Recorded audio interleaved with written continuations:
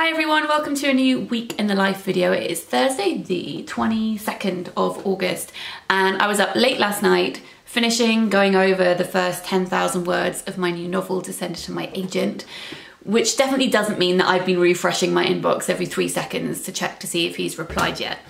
I have been doing that. I have other work to be getting on with to distract myself. So this morning I finished reading Underland by Robert Macfarlane, which is a book all about caves and tunnels and mines, the unseen places in the earth, seeking out the quiet and reflecting and looking at the way that we have impacted the world around us and continue to do so. It tries to do so much and doesn't present you with lots of answers, but just kind of musings and beautiful imagery and amazing facts. It made my mind fizz a little bit. So I finished reading that this morning. I had the last 50 pages or so to read and have been writing my review for Toast magazine. I really like reviewing books in different formats. So obviously I talk about books on here, and even when I talk about them on here, sometimes I'm talking about them in a really in-depth analytical kind of way, sometimes just more in a, you know, let's chat over a cup of tea kind of way. Then I review books in text format for Toast magazine and other publications, and at the moment I have a monthly radio slot where I talk about books, and each of those require something specific to that form. So yeah, I've just finished writing this review and I thought before I crack on with other stuff I would read you a tiny bit of it so you can get a feel of the book in case you would like to go and check it out. I'm not sure if the review will have gone up by the time this goes up. If it has, I'll link it down below. So the end of my review is this. Spoiler, I like the book. Underland as a text isn't exactly linear.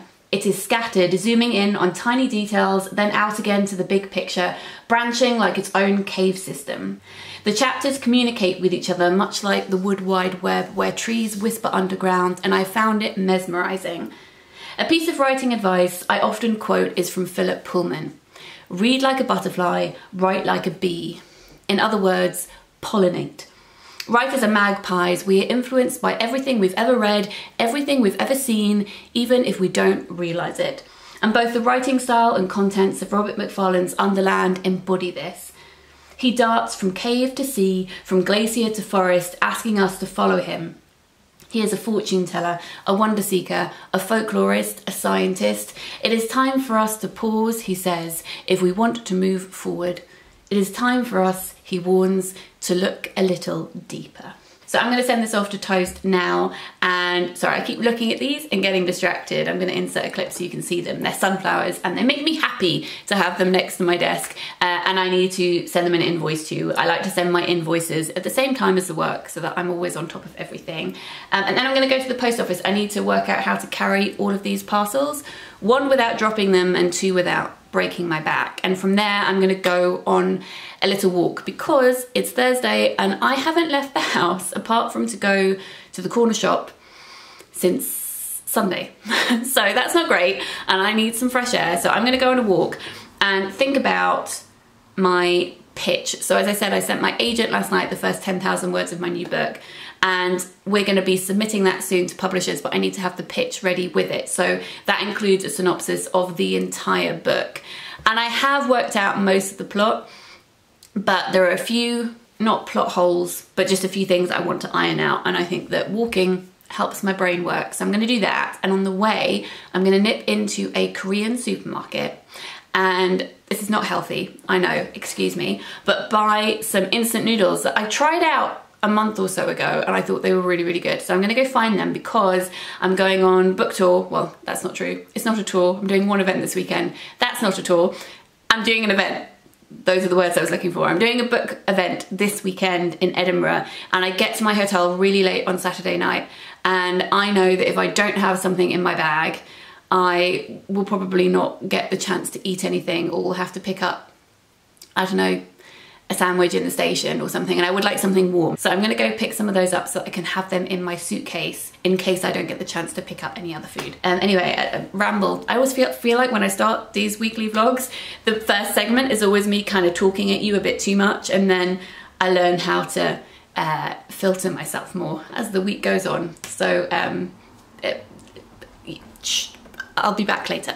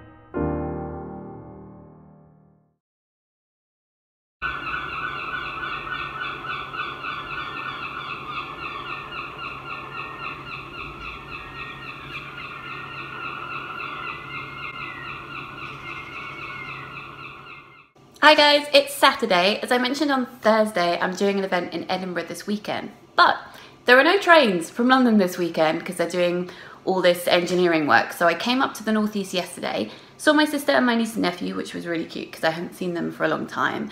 And then I stayed at my mum's. This is my mum's. She's actually not here. She's away this weekend, so I've used her house like a hotel. Thanks, Mum. And she left me a really cute note over there, which I'll insert a clip of. So I thought today, before I head up to Edinburgh, I'm going to take myself on a walk along the seafront, along the cliff tops. It's actually really hot outside, too hot. So I don't know how long I'm going to be able to walk for. I had hoped to walk from Sunderland to South Shields, but I might have to cut it short. I am going to get myself some fish and chips for lunch, which will be great.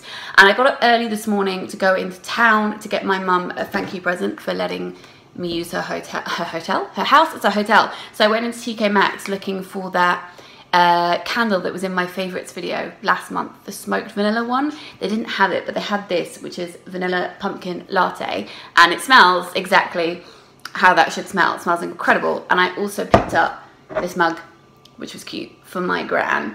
So I'm gonna go for a walk. I am gonna go and have a cup of tea with my gran, and then I'm gonna head up to Edinburgh. So I'll take you with me.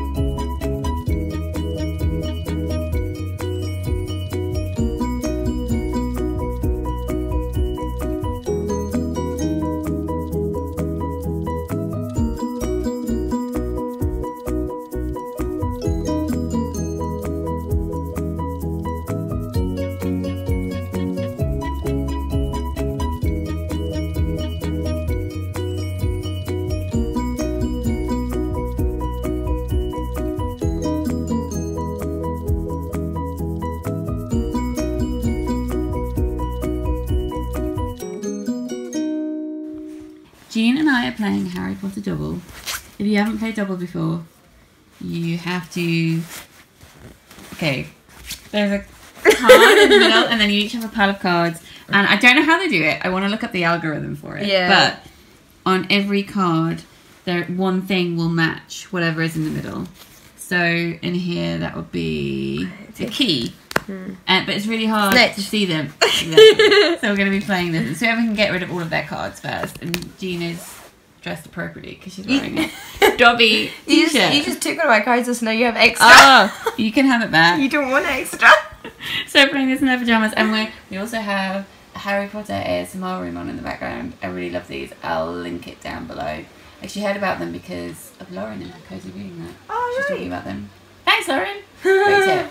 Very, very soothing. Erised. Goblet. No. Ravenclaw. Luna. Glasses. No. Oh no. No, Fang. Are you gonna put Deckard's shine glasses? Hat. welcome to nighttime lighting. It is Wednesday, the 28th of August. I didn't think I explained the last few clips very well. So I was in Edinburgh to do an event for Franklin and Luna Go to the Moon, which was so much fun. It was sold out, lots of great kids there. We invented planets, I did storytelling, we did illustration stuff. It was great. And then, as I mentioned, there were no trains from London that weekend. So luckily, the festival had given me accommodation for one night, but if I'd wanted to go back on the Sunday, it would have taken me nearly twice as long as it should have done, and it's already a long journey. So thankfully, Jean was up at home staying with her mum because she's from Edinburgh, so I went to stay with her, and that was really lovely. And we did some work together, and we also explored, went to some bookshops. We saw one festival show, which was really fun because it was at, well, the show itself was really great, but also it was in one of my old lecture halls. I went to Edinburgh University, and I love going back to the city because it owns a little piece of my soul. So it was in one of my old English literature lecture theatres. It's a general lecture theatre, but obviously I remember it for English literature. And we went to see, what was it called? Tom Riddle and the Harry Potter, Teenage Tom Riddle and the Harry Potter musical parody. And it's touring, I think, now. It's going to be in London for about a month. It's going to a couple of other places too. I'll link it down below because it was hilarious. And if it's coming to somewhere near you, then please go see it. Unfortunately, I can't find anything, no clips online, no songs online, so I can't show you any of it, but it is very, very funny. So yeah, if you get the chance to see it, go see it. Today is Wednesday, and my agent called me. He really likes the first 10,000 words of my new book. Well, I have read all your material and it's brilliant. Oh. You know, I think the outline's really good. I think that I finished writing a 9-page pitch for it as well, so we'll be sending that out to publishers next week. So yeah, that's exciting and nerve-wracking. I've been doing loads of admin because I'm going on book tour to Sweden next week. If you're in Stockholm or Uppsala, it would be lovely to see you, but I've got lots of stuff to do before going. So I've been working on that as well as finishing my pitch, and then this afternoon was struck down by a migraine, so I've also had a couple of naps. I'm starting to feel better now, which is good, because even though it is, what time is it? It's about 9:15, I think, at night. I am not finished work. I have to go to BBC Studios in 2 hours to go and do my, I was going to say, the monthly radio slot. This month I've actually done 2 slots on this particular show, talking about books for 45 minutes to an hour. It's a late night show, so it's between midnight and 1, and then you can listen to it on catch up afterwards. So I'll link the show I'll be doing tonight in the description box down below if you want to go and catch up with it when this video goes up. You can listen to them on BBC Sounds. So it's BBC Radio 5 Live. Sarah Brett has a late night show on a Monday, Tuesday and Wednesday, and every Wednesday part of that show is book related, and I go on once a month to talk about books. Tea. I am trying to stay awake because I got up at 6 to do work this morning, and then realised that was probably a silly idea given that I have to be on the radio sounding awake at midnight. But as I said, I actually have had a couple of accidental naps a day due to having a migraine, which is probably not helped by the general disgrace of our country today and all of the utter bollocks going on in politics right now, because Boris Johnson is suspending the government to try and push through a no-deal Brexit. And I don't want to talk about it because I might be sick. So anyway, instead of talking about that, I thought what I would show you is some of the things I've been collecting recently, which are for Franklin and Luna and the Book of Fairy Tales book tour. The book comes out in 3 weeks, and then Katie and I will be doing events probably during October half term and then through the next year probably, because I mean, as I said, this weekend I was still doing events for Franklin and Luna Go to the Moon, which came out last September. So we're always doing events for a long time, and I like to purchase props for these events, which I take along because I do interactive storytelling with the kids. So I read out the book, but I get them not to act out parts of it, but I give them characters and sounds and actions to make, just so that they're always, hopefully they'll be engaged with the story anyway, because hopefully they would like it. But you know, having up to 100 children between the ages of 3 and 6 and making sure that they are, you know, focused can be challenging, and I like a challenge. So props are always my thing. So I always enjoy picking out things that I can use as props with the kids. Anyway, so I'll show you a few things that I have picked up. I've picked up a child's dressing gown. It's not velvet, sadly, because it's velvet in the book. So in the book, Franklin and Luna go to a bookshop out of town. It's owned by a lady in a velvet dressing gown. So one of the kids can wear this dressing gown and they can be the woman or man who runs the bookshop. There are spiders wearing spectacles who organise the shelves. There are books on every topic from art to magic spells. So then some of the children can wear spectacles and we can have actions for spiders. Franklin and Luna get sucked into a book of fairy tales, spoiler, and in the book of fairy tales they meet these guys, the three little pigs. So soft, these toys. They also meet someone who might have some beans on them. His name may be Jack. They also meet a sleepy princess, so I've got these children's eye masks and some of the kids can wear those. I've got quite a few. And then someone also has a race with Neil Armstrong the tortoise. So someone can play the person who's having a race with them. And then I have medals for the people who have that race.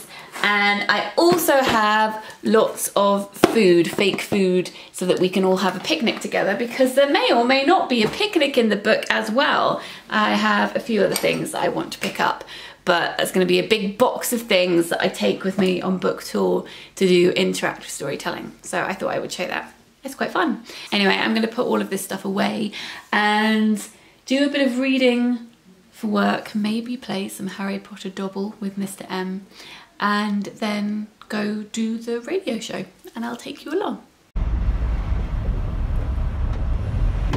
Thank you, you too.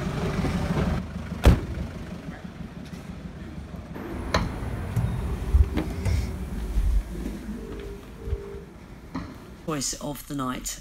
This is called Sweet Home. Who's this by? This is by Caris Bray, and it's a short story collection. I recommend all of her books. She has 3 out so far, 2 novels, 1 short story collection. Sweet Home is all about home and home life, and all of these, or most of these stories surround family and children.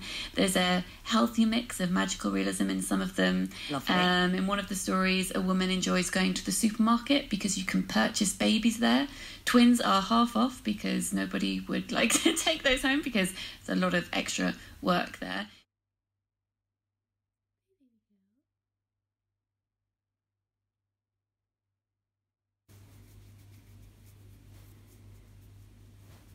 Good morning. Good morning. Morning everyone, I've just been editing this together and realised that it's about 20 minutes long, so I'm going to wrap this up here. I will link anything that I've mentioned in the description box down below. The Underland review is up, and if you leave a comment talking to us about the book, your experience of reading his work, or talking to us about how you would like to read his work, then you'll be entered into a giveaway to win the books that I review next month. What else did I have to say? If you're in Uppsala, Stockholm or Nottingham, I'm doing events there in the next few weeks. I'll leave those details down below. I think that's everything. Let me know how you are in a comment down below because I would love to know. Let's have a chat. I'll speak to you all later. Lots of bookish love. Bye.